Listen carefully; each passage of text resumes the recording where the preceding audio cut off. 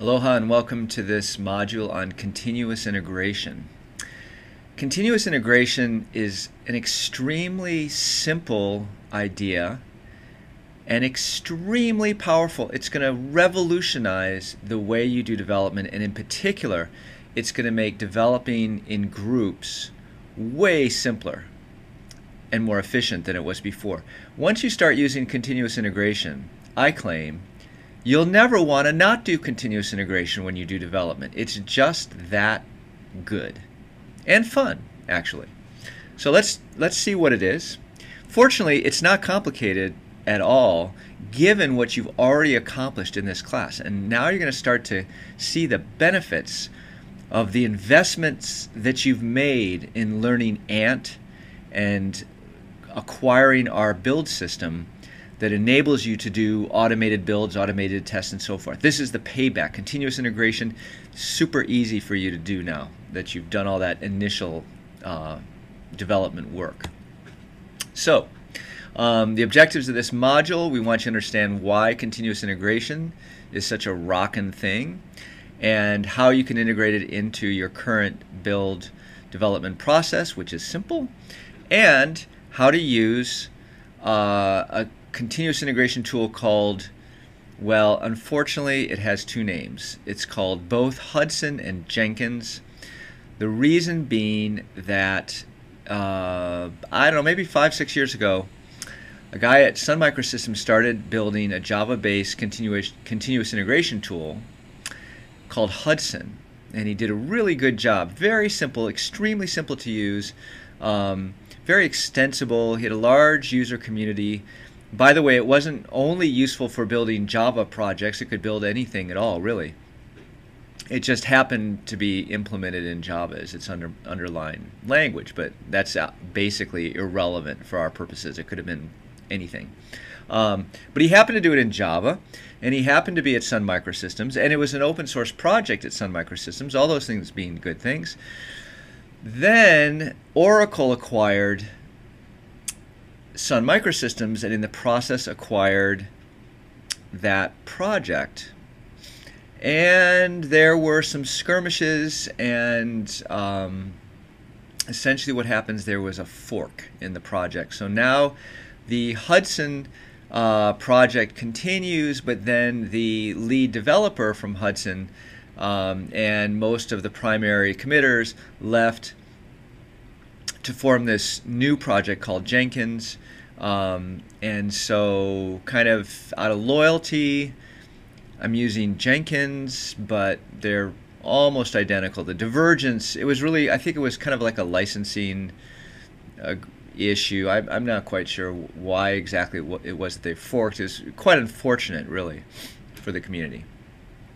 Anyway, you can pick Hudson, you can pick Jenkins. They both, you know, I don't know whether there's any significant difference in functionality between the two, because the code bases are very similar right now, and you'll often, when people talk about, they'll often talk about Hudson/Jenkins, because really either of them are fine.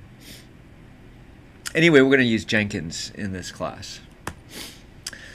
So why would we want to use a continuous integration process in general and a technology like Hudson or Jenkins, which implements it in particular? There's other technologies out there, cruise control, which is one, but Hudson/Jenkins is really, I think, the easiest one to use at this point in time. The main idea is that when you have a bunch of people working on a project, you've got the integration problem. Okay, how do you merge together the changes that people have been making to the system in parallel, okay, in such a way as to make development move along as fast as possible? And there's several ways you can kind of fail to integrate correctly. One way to fail to, or one potential cause of failure is when two people modify the same file. And even maybe the same line. That's certainly going to be a problem when you try to integrate. Another problem could be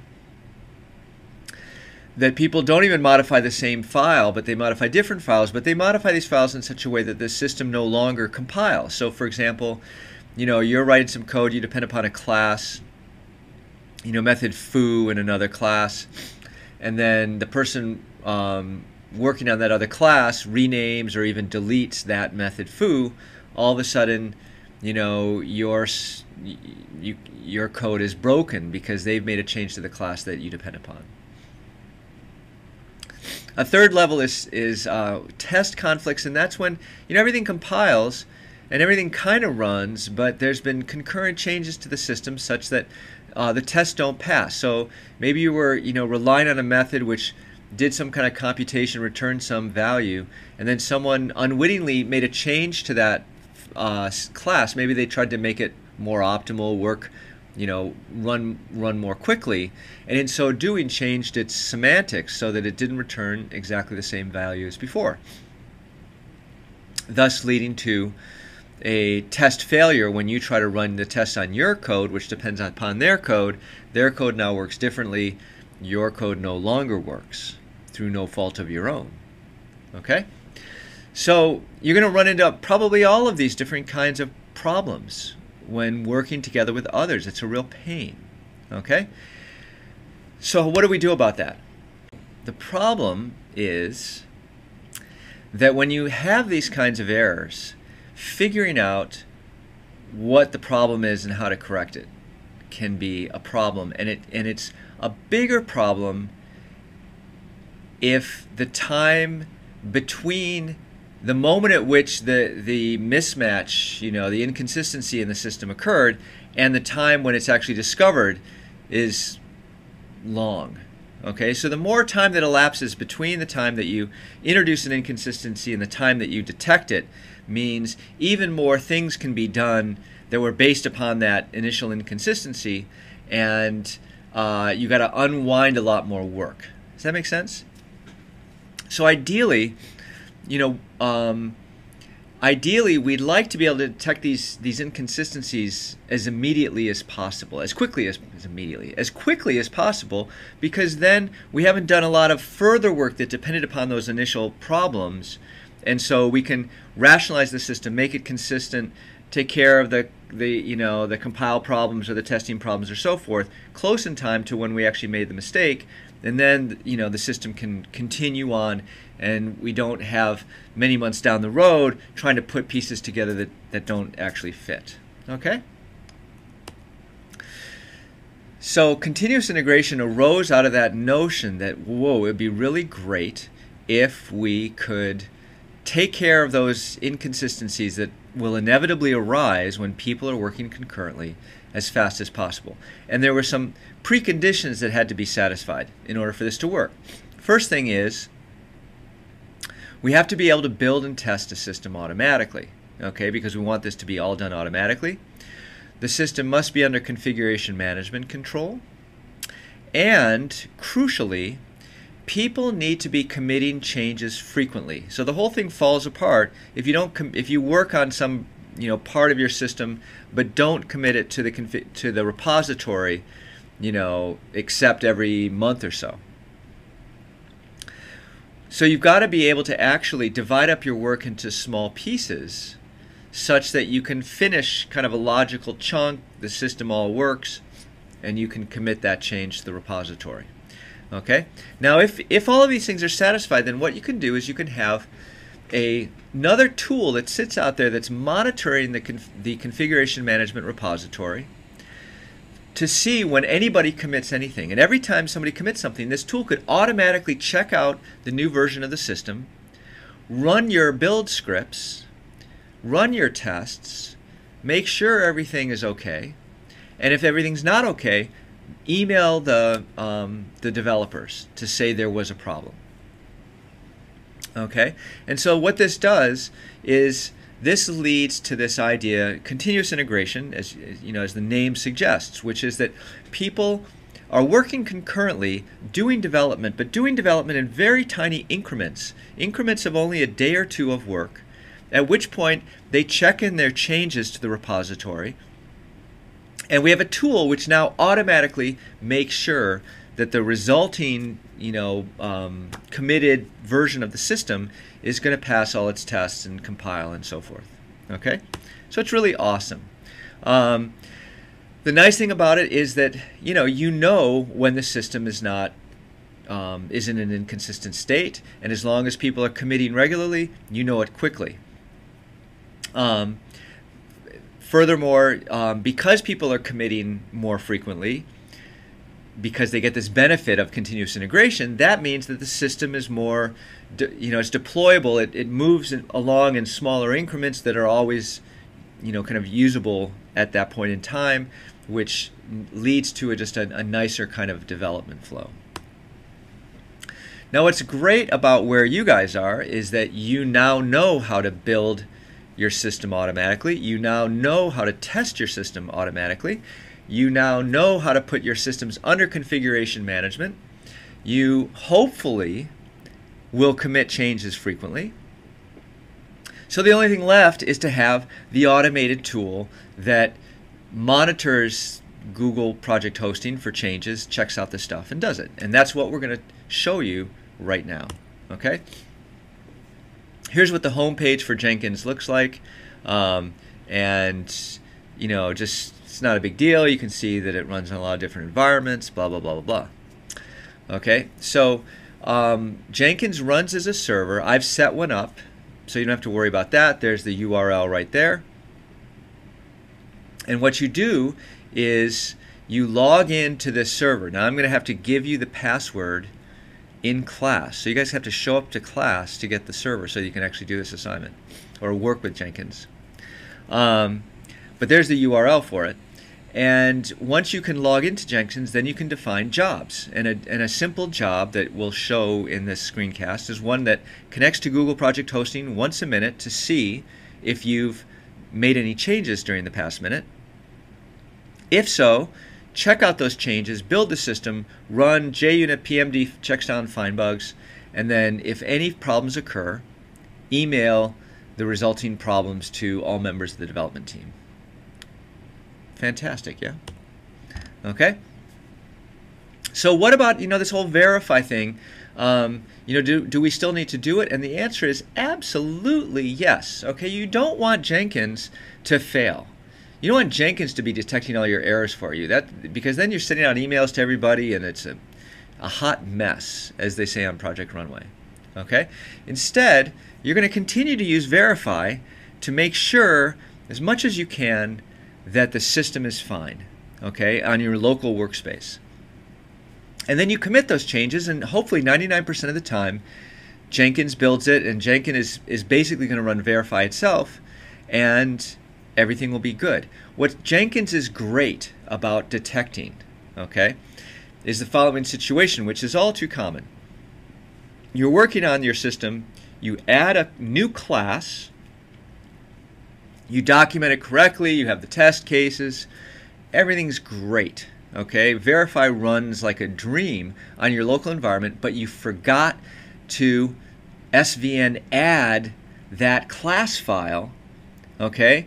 So that when you commit your changes, you're forgetting to commit that new class file that you've just defined. So on the repository side, the system won't even compile anymore, but you don't know it because locally you can run verify just fine.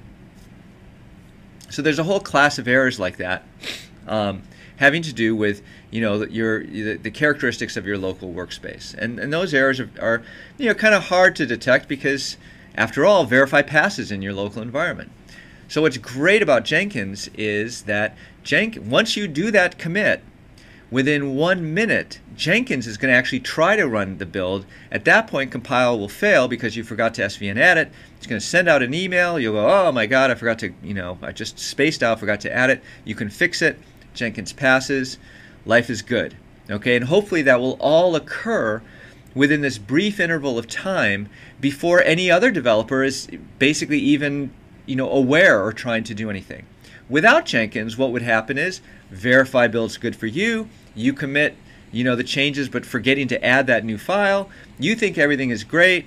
You go to sleep. The next developer, tries to SVN update at like 1 or 2 o'clock in the morning because, that's just always how it is. And voila, the system's broken for them. Okay, and they're all bummed out. They do a SVN blame. They find out that you were the last person that committed. They think you didn't pass, you didn't run verify, blah, blah, blah. Then the next morning, You wake up, you see this nasty email from them, you write them a nasty email back saying, no, I did run verify, it must be some problem with you, blah, blah, blah. Whole shooting match ensues, you know, blood is shed, you don't speak to each other again, you know, who knows, all this stuff could happen. And it could be all avoided by having Jenkins be able to tell you right away, dude, you forgot to add a file. You know, it's no longer compiling. Once you see that kind of error message, you're going to immediately realize that's crazy. It compiles for me. And then the next thing you'll realize is, oh, you know, I forgot to add that file. So the tranquility of your development team is enhanced by having continuous integration. Okay. The other thing that's great is also Jenkins and continuous integration in general serves as like a sanity check. Okay, so if it runs, let's say that the system runs good in your environment but doesn't run good in somebody else's, you know, it doesn't pass verify in their environment, you're like, you know, what's the problem here? Who's got the problem? Well, if the Jenkins build is successful, then you basically know it's some problem with that other person's environment. And if the Jenkins build is unsuccessful, then you know there's some kind of thing going on with your environment. So it's kind of this impartial judge of the buildability of your software project. So that's pretty huge too. Okay. So the way I want you guys to go about this is to define a new file, which you will have to SVN add and commit to your Google project, called jenkins.build.xml. And inside this build file, you're going to define whatever it is you want to have happen under continuous integration. The easiest way to get started is to say that what happens under continuous integration is exactly the same as what happens when I run verify. And here's the lines of code that do it very simply. You're going to define this jenkins.build.xml. You'll have the project name Jenkins. The default target will be Jenkins. You define the target called Jenkins. It depends upon the verify target. Okay, you're all done. And it imports the verify.build.xml, so you get all those definitions. Okay, I like you to start this way because it is the simplest way to kind of get a grip on what's going on. What you'll discover as you get more advanced with your continuous integration usage is that you may want to have your continuous integration build process be a little different from your verify. Okay, it may run extra things and so forth, or you may have basically daily targets that run under different kind of jobs. Anyway, there's more complexity that you can introduce to the continuous integration process. I like isolating all that build code inside a special purpose file, jenkins.build.xml.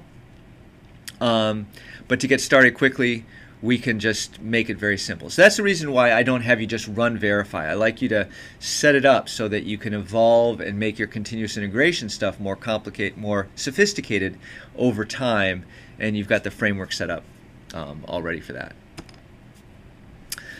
Okay, so setting up continuous integration, you got to log into a Jenkins server.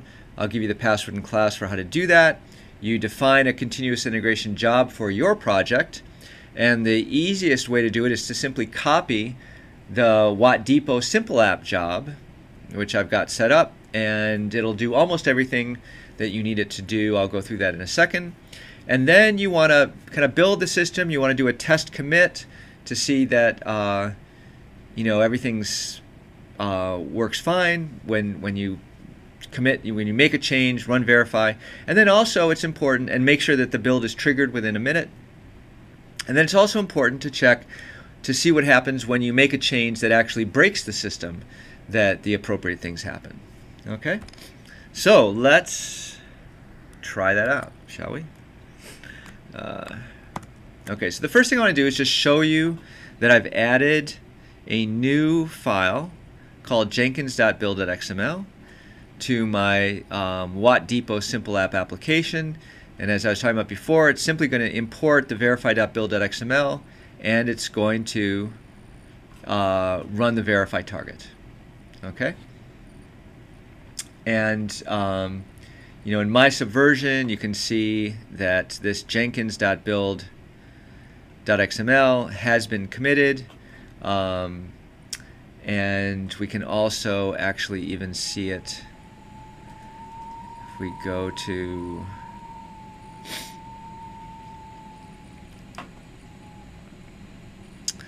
let's see, let's get to it this way. Here's WattDepot.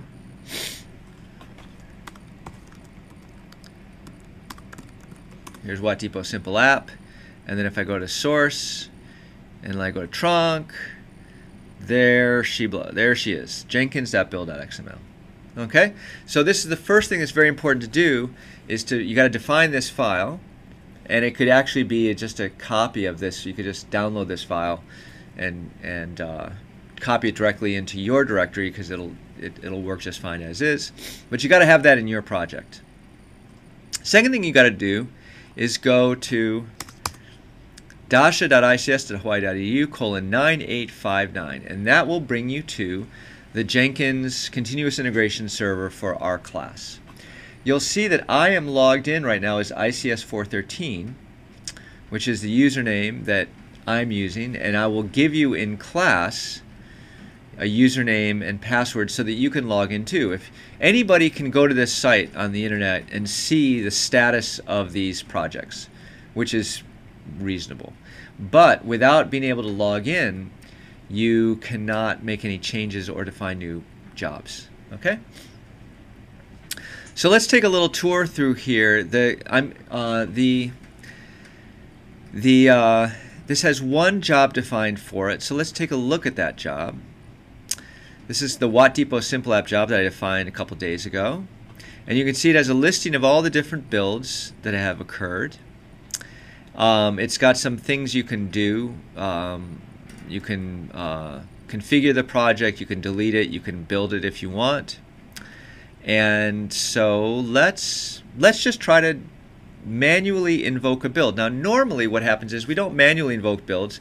We have the builds invoked for us automatically whenever there are changes made to our underlying configuration management repository. So maybe just for fun, let's do it that way. So let's make a change to jenkins.build.xml. We'll say currently do the same as verify.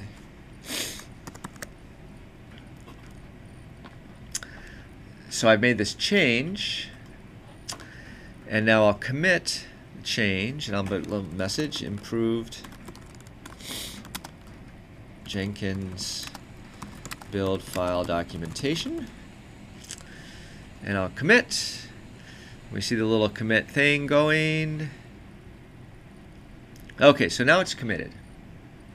So let's go back to this, and I'm going to enable auto refresh, which means that every 10 seconds it's going to update our system, and we can kind of maybe even just go back to the top level.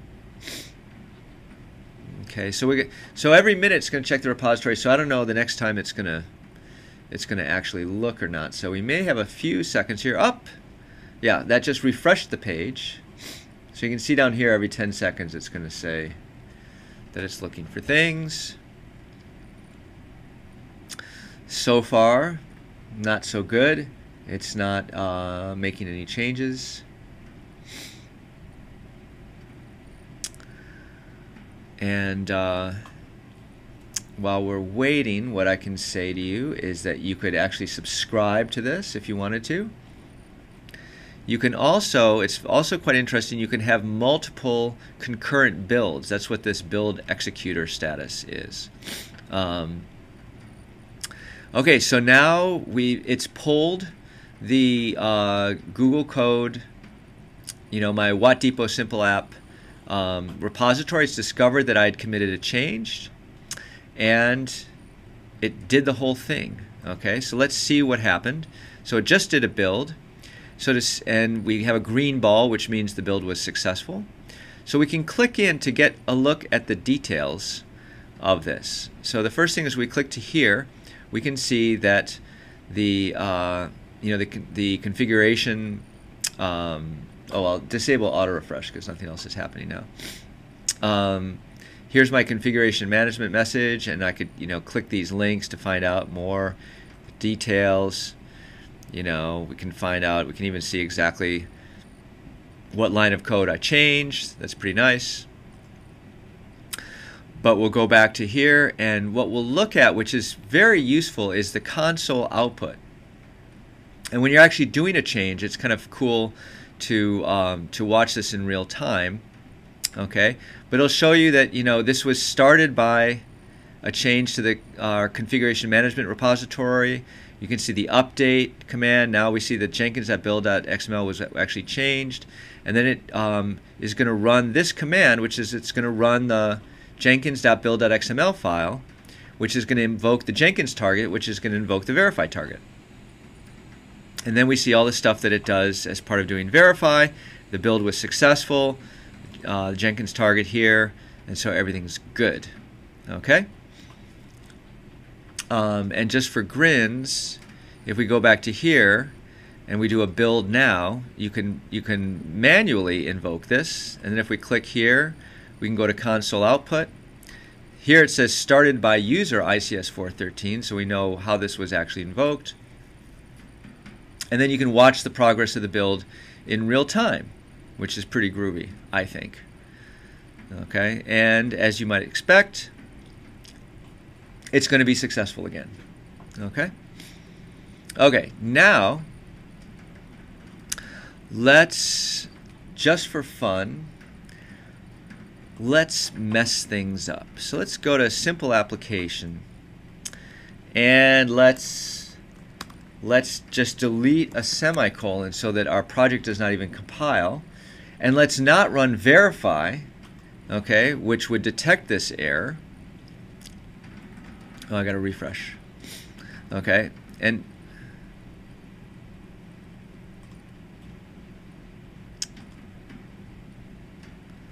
did I forget to? I must not have saved this.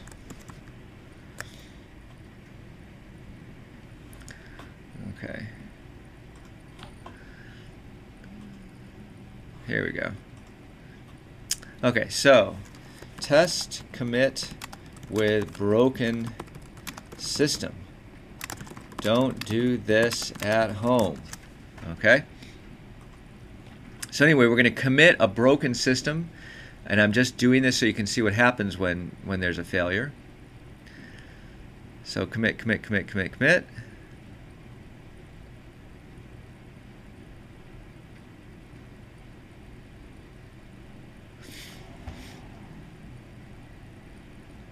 Okay, it's committed. And now we go back to Jenkins, and we go back to this project, and now we see that it's doing a build, test commit with broken system. Okay, and so we see the builds failed, okay, because it didn't compile. And that means if we go back to the top level, you can see we've got a red ball now. And also, we could see that I'm going to receive an email about the fact that the system failed. And just for fun, let's see if I got that email.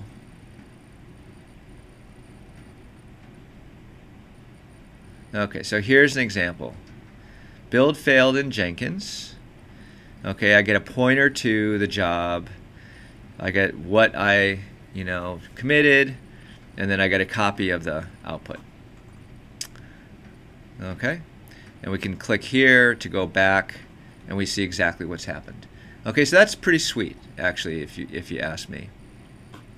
All right, but we don't like things being that way, so let's reintroduce our semicolon.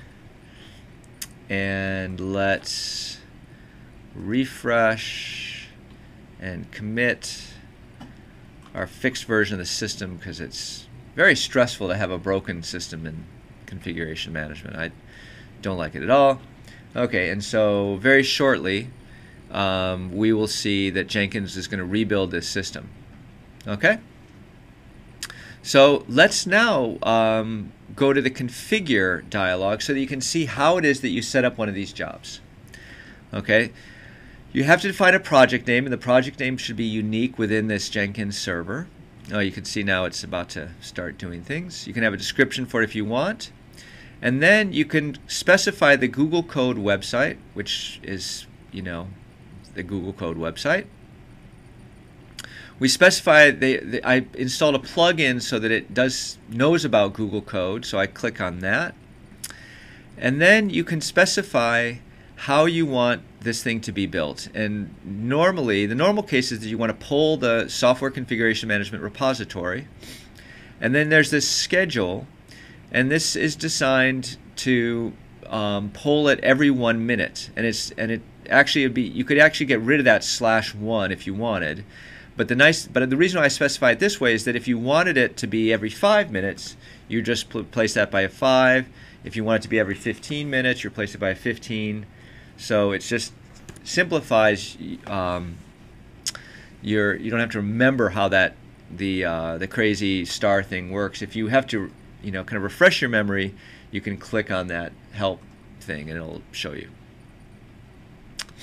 Okay, you want to invoke Ant, and what I did is I added a build step which said to invoke this particular build file whose default target is Jenkins. Okay, so that's the way that we get it to invoke the Jenkins.build.xml file, not just the regular Ant build file.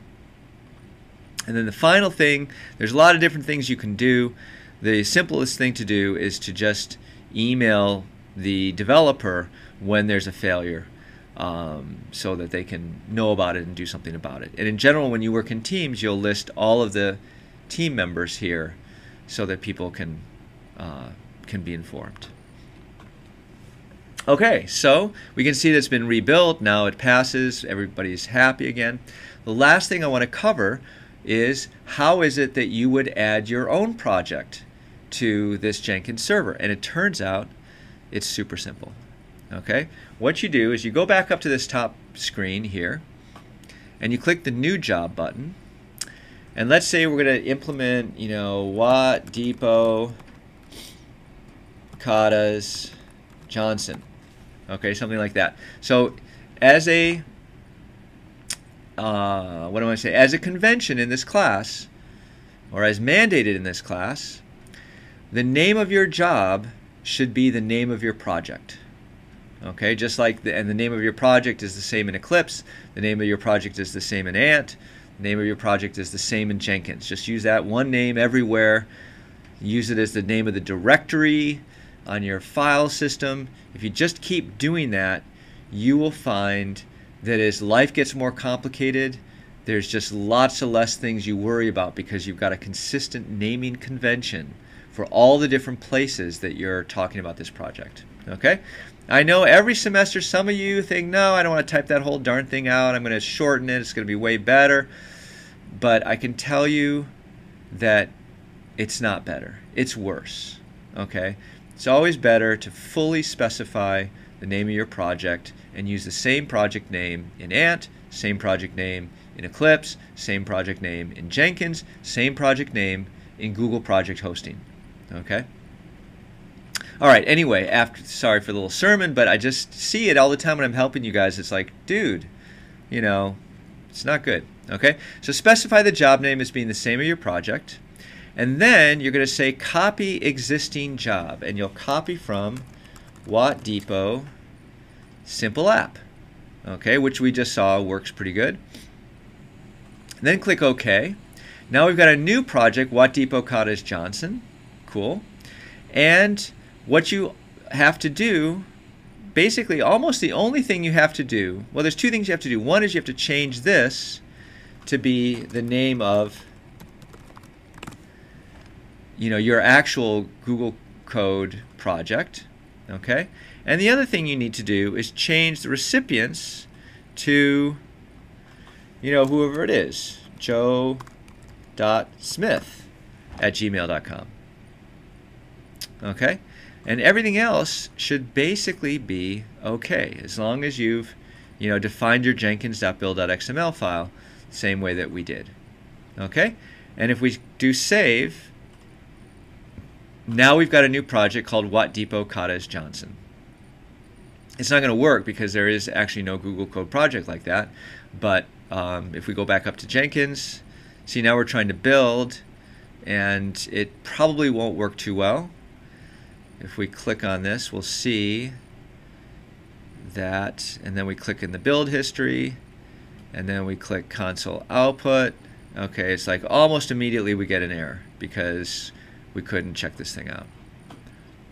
Okay, but had we actually had a project, hopefully it would have all gone fine, or if it didn't go fine, then you'll have learned something useful about your project or about configuration management. Okay, so we're going to go to here, and what we'll do is we'll click this, and I'm going to delete this project because, you know, it didn't really ever exist. All right, there you go. Your introduction to continuous integration. It's very, extremely simple. I don't think you're going to have any problems at all with this. At least I hope not. And I think you'll find the benefits are enormous. So enjoy.